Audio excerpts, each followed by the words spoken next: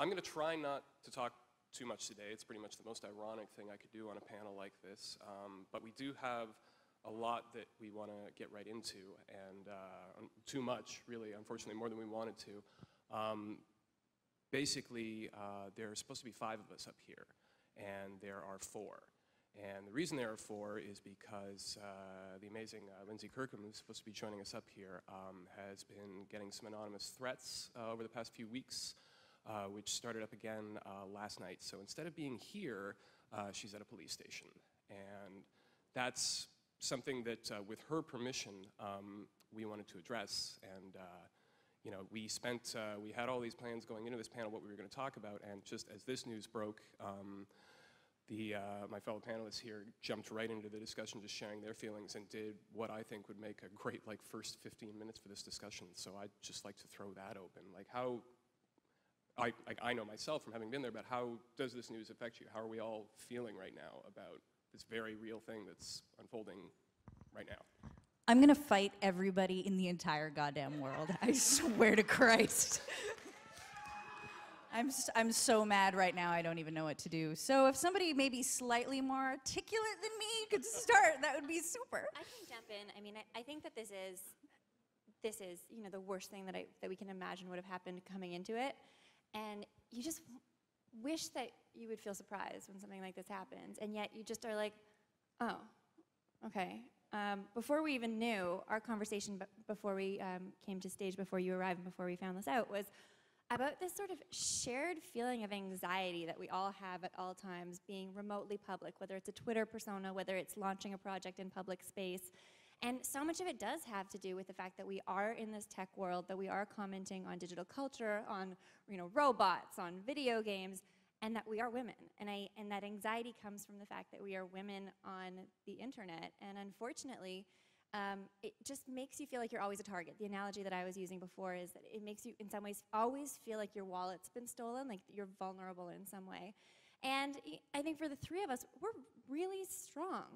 You know, we are strong and powerful and kind of can fight anything. I share the mentality of, like, bring it, right? We will fight and we will protect each other and have each other's backs. But I think that there is this, you know, it's amazing when you feel that other people have that same experience, but that kind of feeling of anxiety, that feeling of constant vibration, that you're just, you know, every Twitter notification, anything that comes in, that you're kind of always watching out for yourself. And it's always like being on a dark street, right? I would echo a lot of that. And I think what's happened this morning is another example of what we face every single day. Often, a lot of the things that we highlight as challenges and barriers for ourselves are met with disbelief. There's a sense of, well, maybe it's like a couple of guys somewhere, you know, who do this kind of stuff. They troll, or just ignore them. Or it's somewhere over there happening to Anita and it's far away. What we don't realize is, for the women in this sector, this is an everyday thing. It ranges from microaggressions when we go to work to little things that are sexist and result in us not getting the same credibility or assignments or exposure, to things like this, where we're just coming here to talk to people who are voluntarily here to discuss and try and understand how can we make this better. And somebody or some people have taken one of us and said, I'm going to target you and threaten you to the point where you can't even think that it's safe to get out of your house. This is real, people. And that's one of the biggest challenges and the most exhausting thing that I think we deal with on a day-to-day basis, is trying to prove that the threats are real. They're real. And I don't know what a lot of the naysayers or willfully ignorant people are waiting for to happen, and then say, oh, this was the litmus that we needed. Now we will look at this and address it as a group, and not just women against this. I think there's, oh, sorry. Now we'll believe you, Yeah, right? now we'll believe you. I think there's also this, this sense, I've been getting this lately, especially, that somehow the idea, like that we've reached some kind of critical mass when it comes to women in tech, or it's sort of awareness of the sort of levels of harassment that a lot of women in tech face, and so it's over now. It stopped happening because we're aware of it. I had a colleague recently contact me to ask if he could if we could have a discussion about like living in a post-Gamergate world, and I'm like, post? There was a memo like that I 2 weeks missed. ago. There was some sort of a mailing list I was not signed up for. I didn't realize they stopped. Like They all turned into puppies and unicorns. Oh, in the end, unicorns, and flew away because my mentions are still terrible, right? Like I think that somebody missed that. That there's a sense that there seems to be a sense that there was a flashpoint, a whole bunch of terrible things happened, and we're kind of getting past it now, where that's sort of the perception, where this is steadily something that's happening constantly all the time, and people are maybe getting a little bit tired of hearing about it, but that didn't mean it wasn't happening before, and it sure doesn't mean it's not happening right now. So an interesting thing that I learned recently, in 1976, McKinsey published a report in which they stated, it is senseless to continue skills training for women in order to give them jobs that they are already overqualified for and not getting because there is discrimination in the system. 1976. And in that report, it says there is a bizarre sort of complacency in thinking that now that the business world kind of knows that the attitudes towards women as talented are different, it will now somehow resolve itself. 40 years later, we're still seeing that. So there's something deeply broken about what we say we are doing and what we're doing. Just because we have policies in place and there are HR manuals that say we are an equal opportunity employer and we do not discriminate does not mean that that's how the lived experience is. And I think that brings us to the point of not looking at the people who are saying that things are different and believing them. I think that's what's broken, because there's all kinds of measures out there that on paper look legit and perfect, but that's not what we are facing every day. So something's missing there, and we need to talk about it. I mean, it's action and execution. You can have as many harassment policies as you'd like. You can have you can have a fantastic, any con, any workplace, any event series can have amazing harassment policies that have been written really beautifully.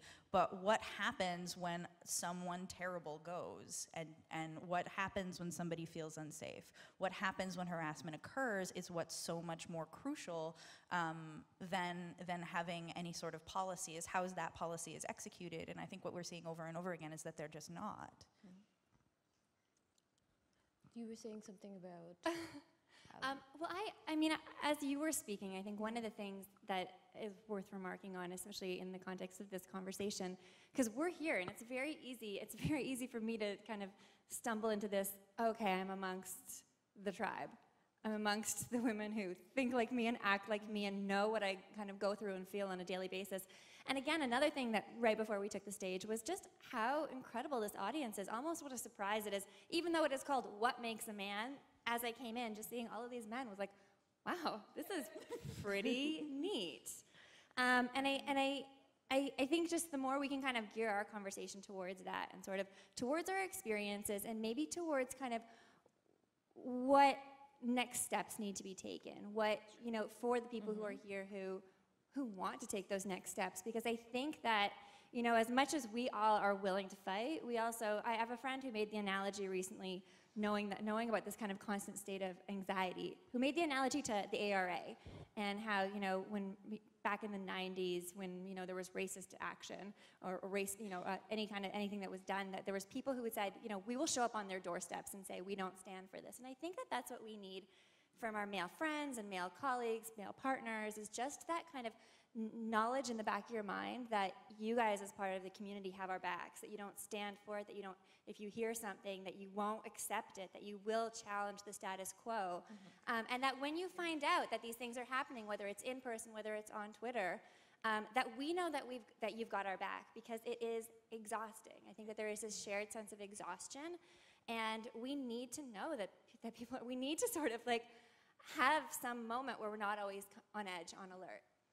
Well, what does it mean from that perspective to have your back in that sense? Like, if we're talking about how pervasive these things are, that they're not just happening in the workplace, they're not just happening in academia, they're happening online, they're on your phone, wherever you go, that sort of thing. The plus side of that, if it can be said to be a plus side, is that as men, as young men in particular, we don't have to be working at these companies or attending these schools or anything like that to be present there and to speak up. Like, this is just happening in the online spaces where we kill time and where we learn from one another. So if, like, I'm a guy following you guys on Twitter and I see that these things are happening, like, obviously we're going to want to have your back. Many of us here are, and many of us do try our best, but what does that mean? Like, can we spell out, for example, what that might entail from our point of view?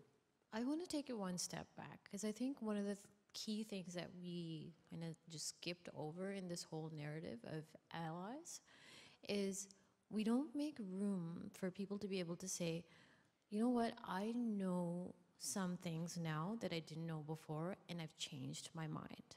I don't think we make space for that. So a lot of people who are witnesses to things like that see and feel that it's wrong, but there is no space where they can say, yes, I used to be one of those people, and I'm learning, and I'm not perfect. I don't think we do that for each other, and men don't do that for each other. I think there's this sense of your manhood depends on a value set that you were fucking born with, and you will die on. Like, that will be the hill, right? And we don't make space for people to be able to say, things are not how I was taught or how I was told. So I think that needs to be a critical step in the spaces where there are just guys, and say, hey, isn't that unfair? And for other people to just nod. Just fucking start with nodding. Like, it's not complicated, right? I think we need to do that, because if we don't, people who know that this is unfair are afraid to step out, because there is a social capital cost to them. And we get that. But please remember, the social capital cost to you is much smaller than people who are living these lives. And these are not just women. These are people who are perhaps genderqueer. These are people who live with varying abilities. These are people of color. So important to recognize that these barriers are not unique just because you were born a woman or are tagged with that. This is much bigger. And I think for better or for worse, the truth is, I find this with my female colleagues at the university, and I think it's universal that we talk about it and you hear, but when a man talks about these issues, people go, oh my God, wow, this must be really hitting a turning point. It's real now. And right. It's just, they're not the way, this is our issue, right? So this is an issue that, it's her issue just the way she likes pie almost, right? It's like just part of her identity. It's part of what she stands for. It's part of what she fights for. And I think when you hear someone who, maybe isn't that kind of immediate stakeholder in a cause speak up, and so that's another one of those ways. It's just other people will listen to a man about these issues that need more awareness, that need more voices. I think it's also important to be aware of varying levels of risk and sort of what you're asking somebody to do when we say things like, I need support in this situation, or I need to feel that you have my back, right? Like to understand that when women are constantly being asked to have these conversations amongst themselves or for each other, everybody is assuming a colossal amount of risk in doing so. And that in a lot of cases, for some men, that risk is less or different. Whereas for some people it is more. So to evaluate your own sense of safety and your own sense of risk. And I also want to allow for the place to say that, like, if you don't feel comfortable leaping in a public conversation or a public forum, like, some of the most heartening and and energy giving and encouraging things that messages I've ever received is like somebody sending me a private message or texting me or just saying like, you were awesome. I just thought you should know. And I don't feel comfortable saying this in public, but I want you to know I think you're great. And that can change like a whole week in terms of how much energy I have to continue doing my actual job. And it doesn't even need to be, I would go even further and say it doesn't even need to be proactive in that way. It can be reactive. This is another thing we were talking about, but sort of to step back from the kind of mentality, this base mentality of always making us prove it. Prove that you know what you're talking about. Prove that you've got the skills. Prove that you know tech. Prove that, like, prove it, prove it, prove it. I think that's another reason that we get exhausted. I feel like I've been proving it for 15 years. Yeah. And, you know, as every year goes by and as every project that you do, people are kind of like, you know, really, come on, like, come on. Yeah. But at the same time, I think, you know, these are sort of, as we work our way backwards from sort of a level of risk or even level of difficulty, not even to send that note that says that that's a private DM and says I have your back, but really just not to make us go through the hoop of prove it, but more sort of just, I accept that you are proving what you say you are. Assuming I'm a human being who knows what I'm talking about is pretty nice, actually. I appreciate it. I think one of the things that perhaps helps in understanding this is at this point, if you're questioning somebody that, you know, on paper has all the credibility that may be required by anyone else, if you're questioning them, that questioning has more to do with you than it does with them. I think it has to do with the fact that you aren't able to articulate that it somehow threatens that this person who's different from you in any way, they're a different race, they're a different gender, they speak, talk differently than you, that threatens you. And I think if we actually step back and say, okay, maybe that's what's at the base of us feeling like an other and going into these spaces and saying, you don't belong here, that's what's informing it, it changes it. And I think we need to be able to say that. All of you here have made the decision to come here and engage in a difficult conversation.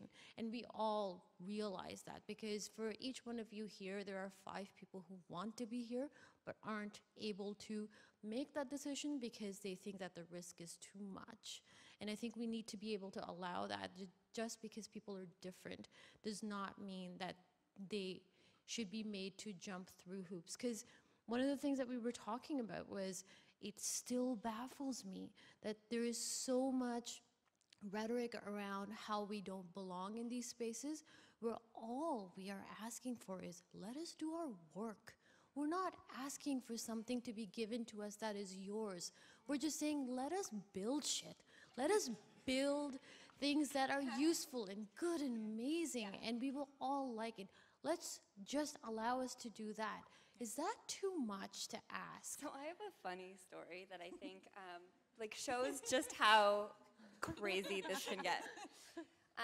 So I had an interview scheduled with Ray Kurzweil, who, you know, as far as tech goes, this was a big interview, and I was really excited, and I'm a fan, and I'm going to preface all of this by saying, you know, I've interviewed him a few times. He's always been amazing, and you know, a very good rapport. But I was at a tech conference, and where everyone was, you know, sort of followers of the singularity and life extension, and it was very, very male. It was so male that I was in New York, and I think that maybe the only women who were there were marketing and PR for the event, like male. So I walk in, I had on a press badge, and my name is Ramona, and I just kept noticing this weird, like, look at me, look at my badge, look at me, look at my badge. And this, I will again, I'm also, I want to be very careful in sort of how I set this story up, because it wasn't, I was being kind of looked over. That wasn't the issue. No, it was more like, huh. And it happened over and over and over. And one person goes, well, you're not the Ramona, are you? And I was like, do they know who I am? You know, like this was like, and this went on probably half a dozen times. It was weird, eerie weird. Finally, Jason Silva, the tech futurist came up to me and explained what was going on with you're not the Ramona. I think he might have even repeated it. Well, so Ray Kurzweil has been developing this AI robot, and her name happens to be Ramona. So, right, so you guys know exactly how this story ends. So we're at this event where it is, thank you, you took the words out of my mouth. It was more believable that I was like this prototype walking around the space than that I was there because I had an interview booked with the keynote speaker. So, it's a funny one. That's good. Yeah. That's good. Well, where do you go from there?